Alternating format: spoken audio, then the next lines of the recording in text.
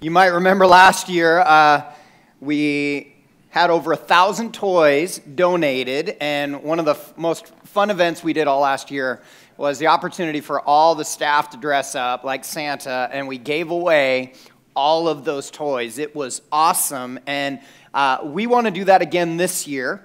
And it's our opportunity kind of as a church to really reach out and touch our community and do it in a real practical way. And it's really simple. All you do when you go Christmas shopping, take your kids with you and, spend $20, $25, and you will be shocked how many toys you can get for $20, $25.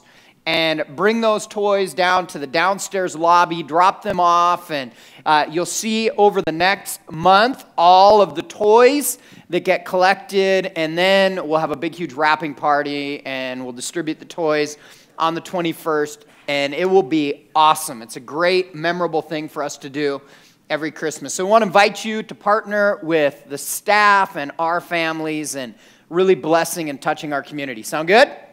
I want to highlight one other thing from your program. You might have noticed that we have a special guest. In fact, he comes Thanksgiving weekend every year, which is Jared Ming, very familiar to our church. We helped launch Higher Vision Church, the church that he leads in Southern California about 10 years ago. It was the first church plant we as a church ever heavily invested into, and it's been great to be a part of that board and to see that. But Jared will be here at the end of November to share, and I want to tell you right now which services he's going to be at live. So you can make notes now. We are recording the Saturday night service, so he'll be here live at our Saturday night service, and you might not even have known we had a Saturday night service, but we do. At 5 o'clock, we have dinner. So we eat dinner together, and then at 6 o'clock, we have the same Sunday morning same service we do Sunday morning happens here, but Jared will be speaking live Saturday night.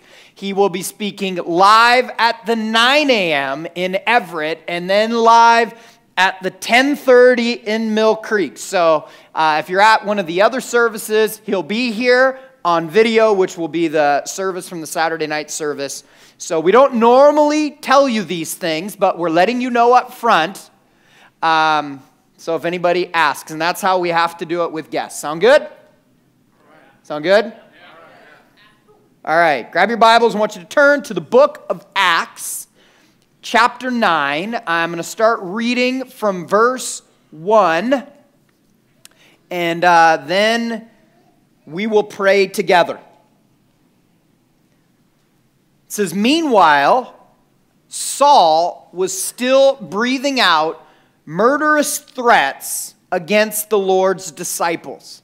Now, I want to pause here and say this can get confusing because throughout the book of Acts and the entire New Testament, Saul is referred to also as Paul. So Luke, the author of Acts, uses those two names interchangeably. Sometimes he's referred to as Saul, other times he's referred to as Paul. If you're newer to church, you're not familiar with the Bible, that can seem really confusing. And you're probably wondering, why can't they just call him by one name? Well, I'm going to explain why really quickly. Saul was his Jewish name, and Paul is his Roman name. And you might remember that back at this point in history, Jerusalem was a Roman-occupied territory. And Paul he grew up Jewish. He was a Pharisee, so he was Saul, but he was a Roman citizen, Paul. And most of the New Testament refers to him as Paul, and I will, throughout this message, refer to him as Paul. Everybody get it? So Saul, Paul, interchangeable. Okay, let's keep going.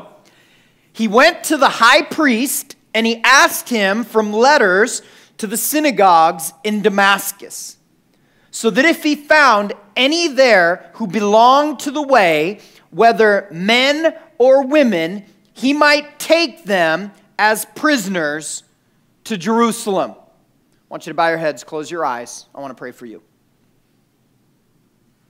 Lord Jesus, in the next several moments, I ask that you would anoint me as I speak. Allow the words that I share this morning to not be my own, but may they be yours.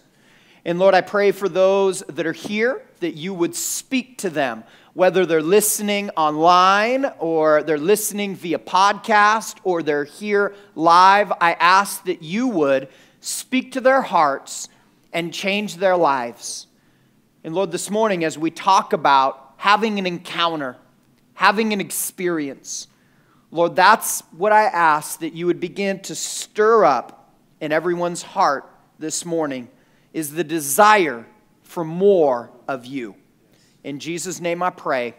Everyone said, amen. There are many things that we say in church that can be confusing. Because oftentimes what we do is we say things and we just assume you know what we're talking about.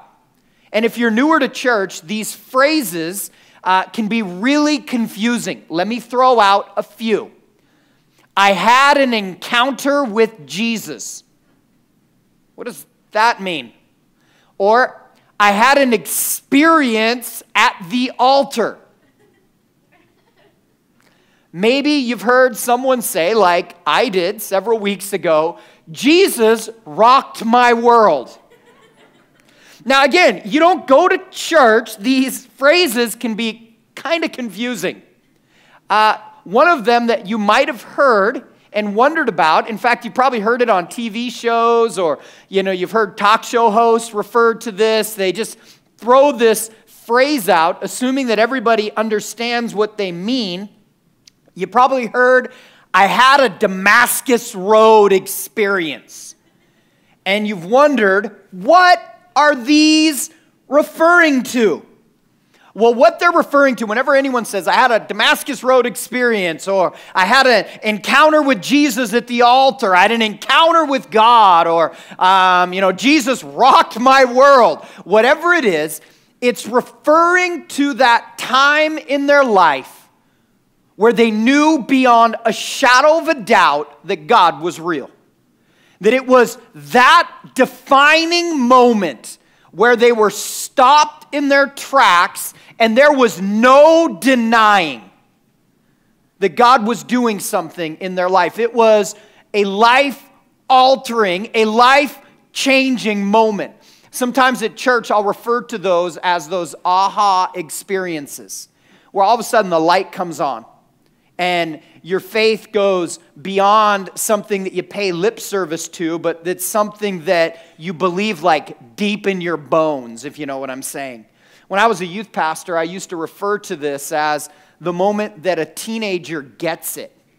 Because I would see this over and over again as a youth pastor. I would see teenagers start coming to the church or the youth ministry because their parents made them, because they grew up in church, because they were born, in church, whatever. And they start coming and their faith is not their own. Their faith is mom and dad's. Their faith is something that they were taught. And then there was that defining spiritual experience that they had with Jesus, where all of a sudden their faith became personal and it became theirs. They had that get it, aha moment. A Damascus Road experience, an encounter with Jesus, an altar experience. So where do all of those phrases come from? They actually refer to Paul's conversion in the book of Acts. Acts chapter 9, what I just read to you, is where it's referring to. Because what you don't know about Paul yet is that Paul was public enemy number one. That if you were a believer in Jesus, a follower of Christ, Paul was the number one person to be feared. And where we read in the story, Paul was in Jerusalem and he met with the religious leaders and he asked permission to go to Damascus because he had heard that there were a bunch of people becoming followers of Jesus in Damascus. Remember what I shared with you at the very beginning of this series. I said, when someone is saturated in the Holy Spirit and they talk about Jesus, the message of the gospel is unstoppable. And that was what was taking place in Damascus. and Paul wanted to stop it. Paul was the least likely person to ever go to church. He was the least likely person to ever be saved. Whenever I have one of those invite services, like we did a couple weeks ago, where it's daylight savings time, and I challenged you to think of 3 people that you're going to pray about and invite to church, there's always that person in the back of your mind that you think of, and you think, that person will never go to church. I mean, we all know someone that we think will never go to church, and we would say, if I was to come up with a top 10 list of people that are the least likely to ever give their life to Jesus, this person would be number 1. That was Paul. Paul was not only opposed to the message of Jesus, he went out of his way to stop those that were talking about Jesus. Paul was the guy that had Christians arrested for their faith. Let me talk to you a little bit about how bad Paul was. In Acts chapter 7, verse 58, you might remember I shared with you guys the story of Stephen getting stoned. It was the first time somebody was killed for their faith in Jesus.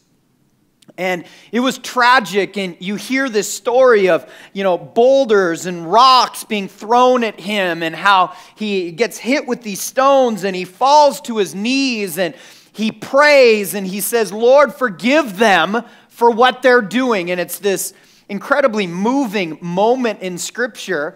What you might not have known is that Paul was there. Verse 58, while Stephen is being stoned, it says, meanwhile, the witnesses laid their coats at the feet of a young man named Saul, or Paul.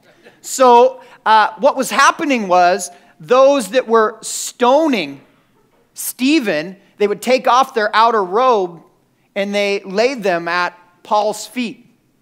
And that is them basically acknowledging that Paul was one of the leaders of this opposition. At the end of this entire scene of Stephen being stoned, we read in Acts chapter 8, verse 1, that and Saul, or approved of them killing Stephen. So you get this picture of, they lay their clothes at Paul's feet so Paul could keep watch. And he didn't get his hands dirty. He just sat with his arms folded and watched Stephen be stoned. And he approved of the killing.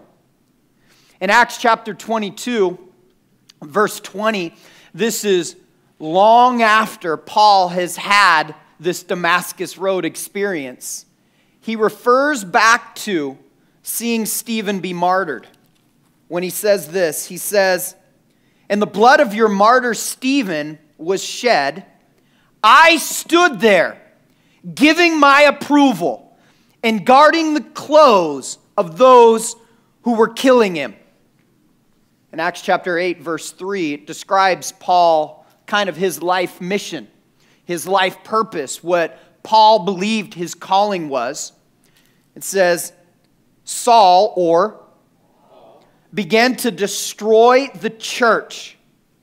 Going from house to house, he dragged off both men and women and put them in prison. A couple things I want to say about this. That word destroy in the original Greek would be more accurately translated desired physical harm. And he went home to home. Remember several weeks ago I talked about the value of the early church, and I said one of their values was community, that they would gather together in each other's homes and they would break bread and eat together and worship together and pray together. So Paul took their value. He knew where they'd be. He said those Christians, they all hang out together at each other's houses, and he would go to their homes and drag them out of their homes, causing at times physical harm. He was not opposed to anything happening to stop the gospel message from being spread. Paul was public enemy number 1. To a Christian, he was someone to be feared. He was someone to be avoided. And now Paul is on his way to Damascus to once again stop this Christian uprising from taking place. He heard a message that the gospel of Jesus was spreading in Damascus. And he thought, I'm going to stop it before it begins. So then, as the Bible says, he was on his way to Damascus. In verse 3, as he neared Damascus on his journey, suddenly a light from heaven flashed around him. He fell to the ground and he heard a voice say to him, Saul, Saul, why do you persecute me?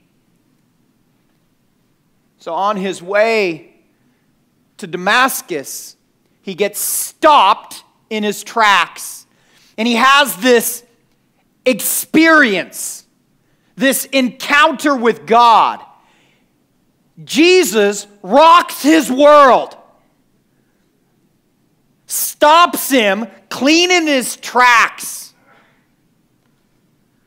Paul referred to this experience often later on in life, and I only share some of this because I want you to understand how unlikely this was that this would happen to Paul. I mean, if there was anyone you would think would not have an encounter with Jesus, it was Paul.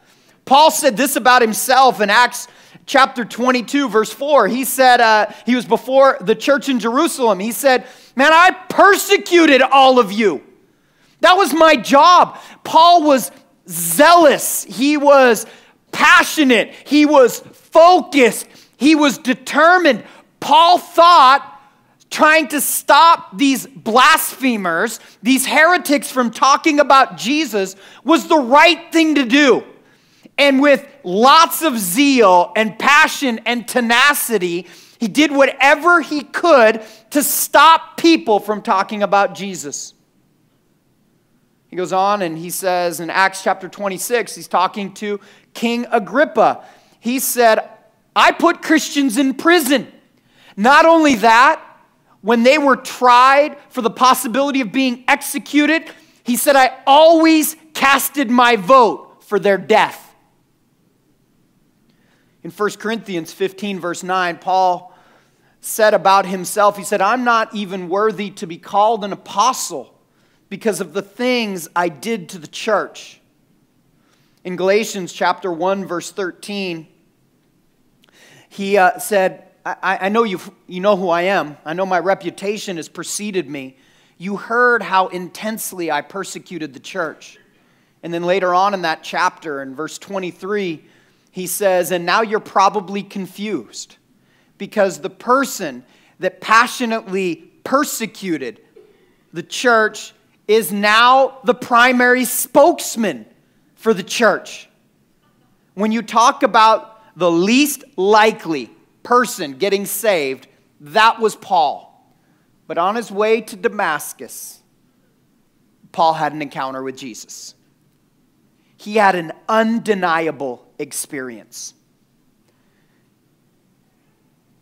Saul, Saul, why do you persecute me? Who are you, Lord? Saul asked. I am Jesus, whom you are persecuting. Now get up and go into the city, and you will be told what you must do. That was an absolutely undeniable encounter with Jesus. The men traveling with Saul stood there speechless.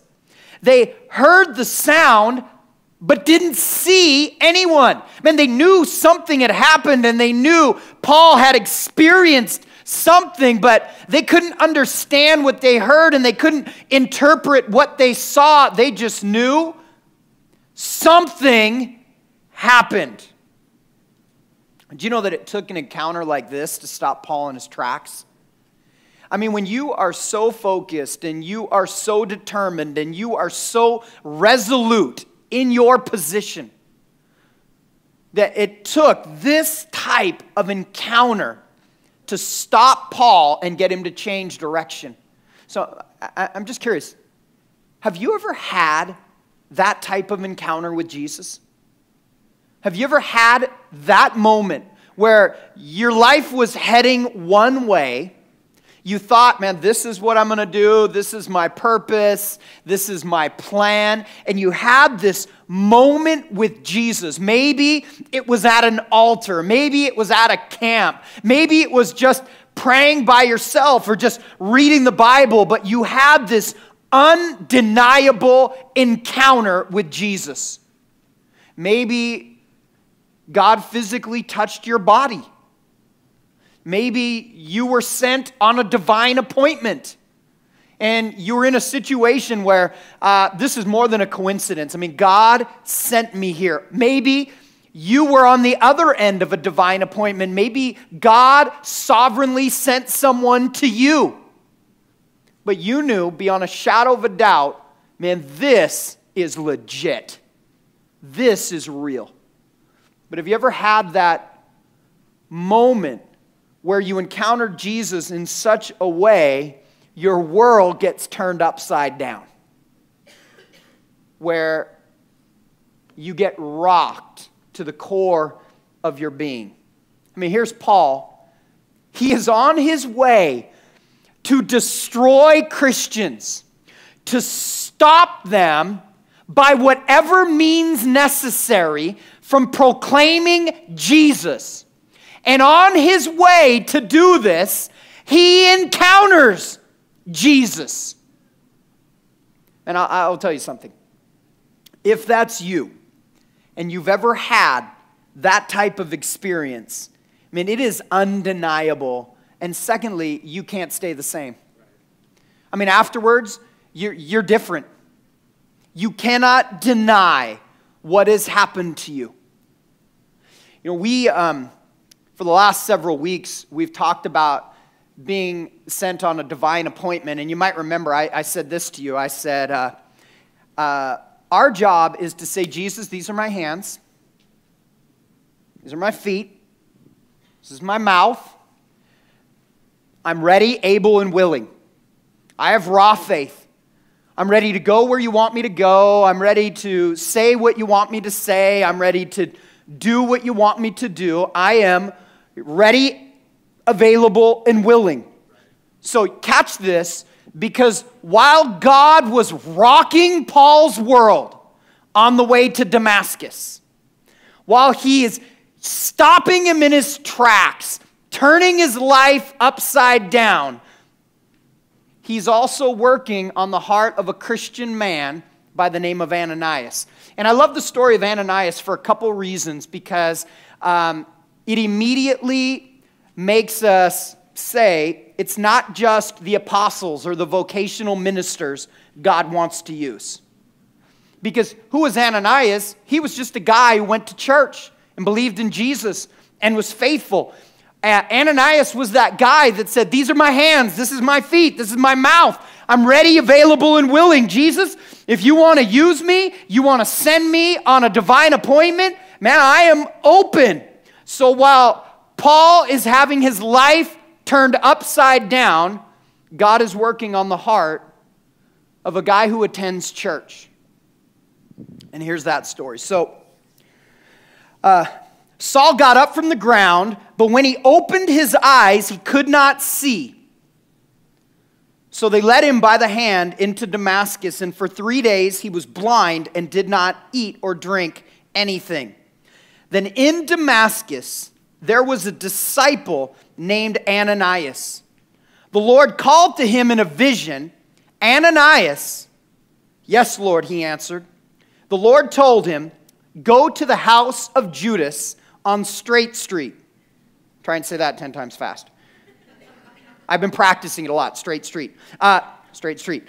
Straight Street. Go to the house of Judas on Straight Street and ask for a man from Tarsus named Saul, for he is praying. In a vision, he has seen a man named Ananias come and place his hands on him to restore his sight. So remember, you're Ananias. You're the church guy. You're just trying to be faithful. I mean, you work at Boeing, but you want to be a good Christian man. And so you've said, Lord, These are my hands. This is my feet. This is my mouth. Whatever you want me to do, I'm going to do. And he just makes himself available. And the Lord says, I want you to go meet Paul. And you're like, say what? Paul? Are you talking about that guy who had Stephen killed? Are you talking about that guy that we've heard is on his way to our town to have us arrested, thrown in prison, possibly executed for our faith? Lord, I'm sorry, but I think you might have got your lines crossed here a little bit. Are you crazy? Why would you send me on a suicide mission? Man, I know who Paul is.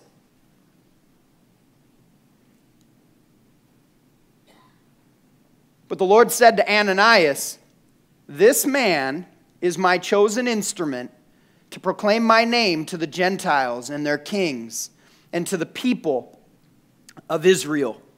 What I find really, really interesting here is we talk a lot about calling in the church. And you probably hear ministers talk about the call of God. And anytime you ever hang out with a vocational minister, they'll always talk about that moment that they had their call. And it's almost like they describe it this way.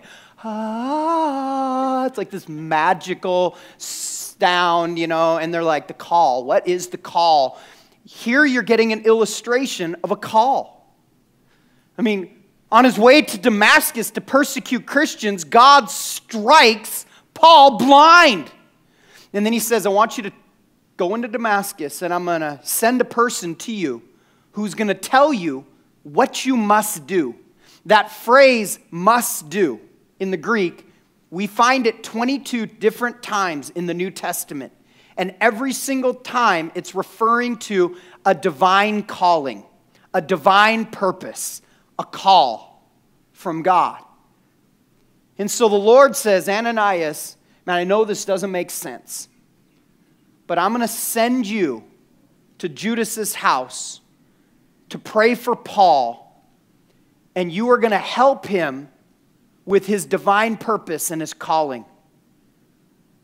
Do you know that for every great man or woman of God, there was a person along the way that said to like a young Billy Graham, you really have like an evangelistic bent to you.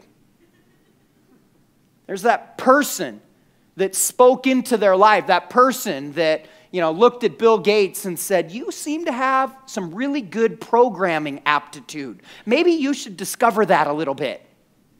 That said to Steve Jobs, you're pretty creative. Maybe you could make a career out of this someday. That person behind the scenes that believed in somebody and spoke into someone. Now, some of you would say, well, Pastor Brandon, man, I can't even get people to go to my growth group. Okay? Christian makes me a growth group leader. People don't sign up for my growth group. I end up with 4 or 5 people, but you don't know who those 4 or 5 people are. You don't know who they're going to end up as. I mean, Ananias that day, he's just a dude who attends church, wanting to be faithful. But God sent him on a mission to lay his hands on probably the most influential apostle. The guy who wrote over half the New Testament. That's what was the assignment, the divine appointment that Ananias was being sent on.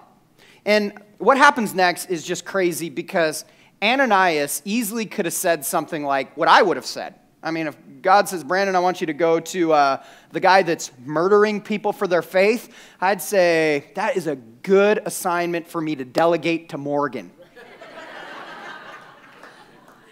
But what does the Bible say? It says Ananias went.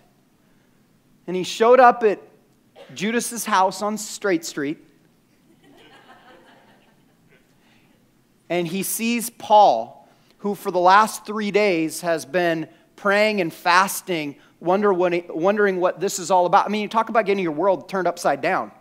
I mean, you thought you were doing the right thing by trying to shut down Christianity. And then you have this encounter with Jesus that is undeniable, and you cannot stay the same. I mean, in those moments when you have that, you'll either run towards Jesus or you'll run away from him, but you cannot stay where you were. And Paul knew that everything's going to change from this point on, and he wondered what was next. And then Ananias walks into that house, sees public enemy number one. And what does the Bible say? He says, Brother Saul. I mean, that blows my mind. He calls him brother.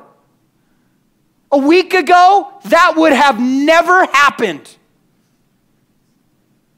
But in that one moment, Ananias is saying to Paul, Paul, your family. Paul, we forgive you. Paul, we understand you didn't know what was happening. And let me read it because Luke describes it better than I would be able to. Verse 17, it says, Then Ananias went to the house, and he entered it, and he placed his hands on Saul, and he said, Brother Saul, the Lord, Jesus, who appeared to you on the road as you were coming here, has sent me so that you may see again and be filled with the Holy Spirit. Immediately, something like scales fell from Saul's eyes, and he could see again. He got up and was baptized. When you have this altar experience, this encounter with God, this Damascus Road experience, this time when Jesus rocks your world, I mean, it is undeniable. You cannot stay the same. And then finally, you never forget about it. I mean, from that day forward, Paul's life was changed.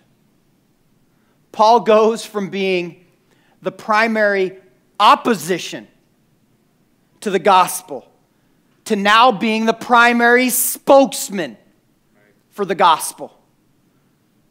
Paul went from being someone who persecuted Christians to being someone who ends up persecuted for his faith.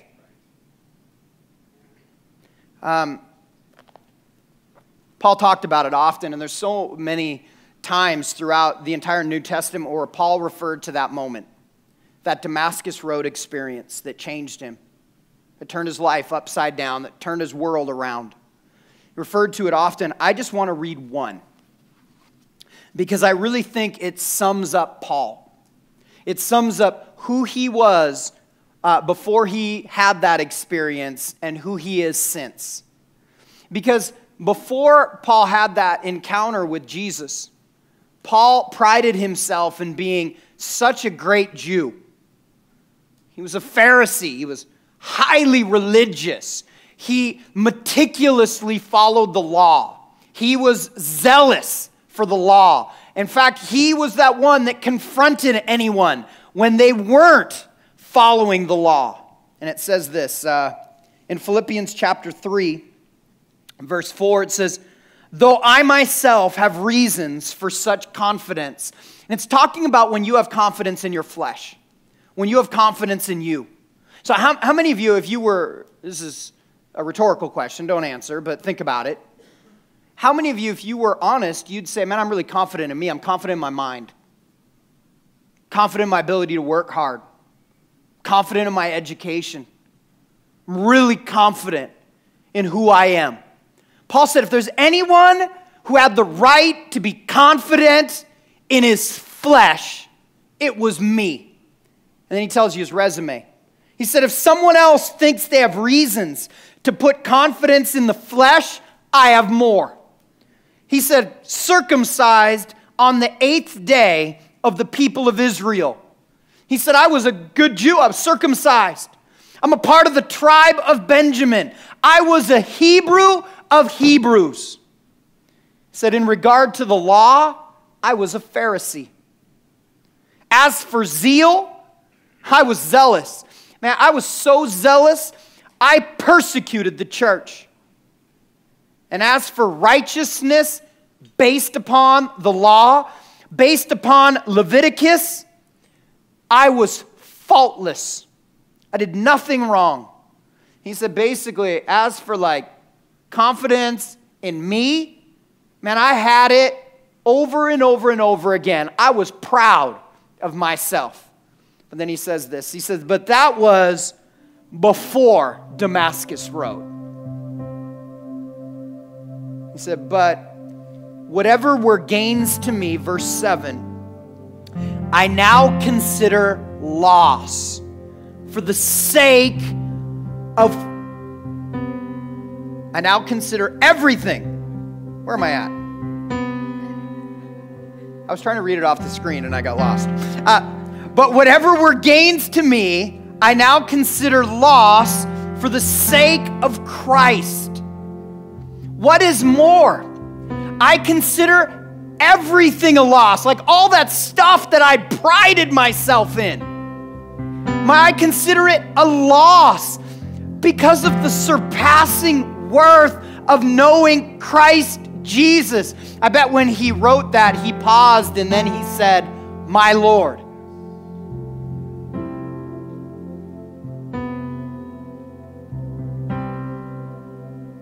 For whose sake I lost all things. He said, all that stuff that I strive to gain, he said, on the way to Damascus, Jesus rocked my world, turned my life upside down. Everything that I cared about before, I didn't care about anymore.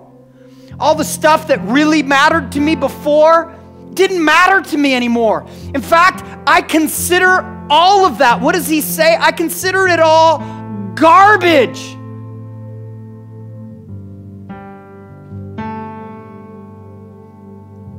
That I may gain Christ and be found in him, not having a righteousness of my own that comes from the law, but that which is through faith in Christ, the righteousness that comes from God on the basis of faith. You see, when you have an encounter with Jesus, when you have an altar experience, when you have a Damascus Road experience, it's undeniable. And you cannot stay the same. And you never forget that moment. Paul had the first Damascus Road experience, but I'm sure in here, there's others of you that would say, man, I remember that moment. I remember that time where Jesus really touched my life. And I share this partially to remind you of that moment, because of it, you can't stay the same. And because of that moment, you'll either run towards Jesus or you will run away from him. But as hard as you try, you can never forget what happened to you there. And then I also share it because there are also some of you, that is something that you deeply desire. You're like, hey, if there's more of Jesus, then I want more. If there's more of God, if I could encounter God in such a real way, man, I want that type of encounter. I don't know about you, but I want that type of encounter for my kids. I want my kids to have that aha moment. That moment where their faith becomes more than just Brandon and Di's faith, mom and dad's faith, but it becomes real for them. I want them to have a Damascus Road experience. I want everybody to stand up on your faith.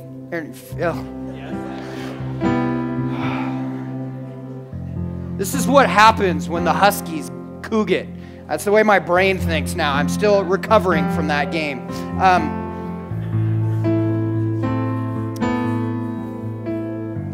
I want to ask you just one question, and then I want to pray for you. And I'm going to share this because I'm kind of trying to set you up for the next couple weeks. For the next 2 weeks, we're going to talk to you about spiritual gifts and being filled with the Holy Spirit. We're going to talk about that a lot. And there's going to be different voices that are going to come, and they're going to talk to you about maybe their Damascus Road experience. And what I want to challenge you with is just be open. Just come to church, maybe a bit anxious, knowing what they're going to talk about and that we're going to really lay hands on, anoint people with oil, pray for people, and believe that God will strike you blind for a while. Just kidding, not really. Maybe. But I want you to come to church open, expecting, anticipating, being willing, with a mindset that says, all right, Lord, I'm kind of naturally a skeptic, but if there's more of you, then I should want more. If you can touch me, then I want to be touched. I want to open myself up to you. So for the next 2 weeks, we're going to talk about being filled with the Holy Spirit, what that means. But I want to pray for you to kind of set you up for it. If you're here today and you're willing to say, all right, Pastor Brandon, I'm willing to begin to open myself up. I don't know what this means. Maybe some of you do, and you want, you're thinking it'd be nice to have a fresh touch from Jesus. But you're willing to say, I'm ready over the next week to have anticipation, expectation, all of this build in my heart. And I'm ready for more of Jesus. I want to pray for you to close our service. And so if that's you, would you raise up your hands? Just raise them up. One of the reasons that I have you raise your hands like this when I do this is because this is a sign of surrender. This is you saying, Lord, I surrender. When my twin boys, Judah and Elijah, were really little and they were tired and they needed me to carry them, they would walk over to me with their hands raised, and that was like, Dad picked me up. But I also love to use this illustration that when we stretch out our hands like this, it looks like a funnel. And what does a funnel do? A funnel takes a lot of something and it isolates it into a steady stream. And that's what I'm praying and believing will happen over people in our church. That God will, in a steady stream, fill our hearts and our minds with more of His presence. So if you're ready to say, all right, Pastor Brandon, over the next week, build my anticipation and excitement. I need Jesus to do that. I want you to raise your hands. Lord Jesus, right now, I lift up these people that are here this morning. You see every hand that is outstretched, and that is symbolic of people that are saying, Lord, I'm ready. I'm ready for you to do something in my life like you've done in other people's lives. I'm ready for you to touch me. And now, Lord, I pray that you would begin to soften hearts. You would begin to take away distractions. And you would begin to ready people for an encounter with you. And Lord, I want to pray that throughout this week, this expectation, this anticipation would build up deep within inside of them. And that next weekend, when they come to church, they would come anxious, expecting, patient, and ready for what you are going to do in their heart. And Lord, I pray that over the next 2 weeks, every person in our church whose heart is open, I ask that they would have an unexplainable breakthrough, an undeniable encounter with you in their life. Thank you, Jesus. In your name I pray. Amen. If you're here, if you need prayer for anything, I'm going to have my staff kind of line up among the front. We'd love to anoint you with oil and pray for you. If you need to go, we want to thank you for coming to Canyon Creek Church. We'll see you next week.